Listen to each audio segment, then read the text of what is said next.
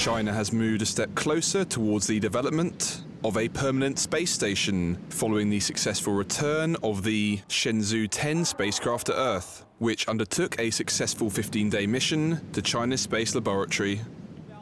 The space capsule, with 3 astronauts on board, touched down at a remote site in northern China's Inner Mongolia region.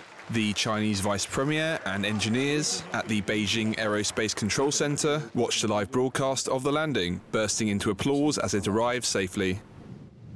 The astronauts included Ni Haisheng, who has now spent more than 470 hours in space, more than any other Chinese astronaut, and Wang Yiping, China's second woman in space. The successful trip is China's 5th manned space mission since 2003. The Far East powerhouse also plans an unmanned moon landing and deployment of a moon rover. Scientists have raised the possibility of sending a man to the moon, but not before 2020.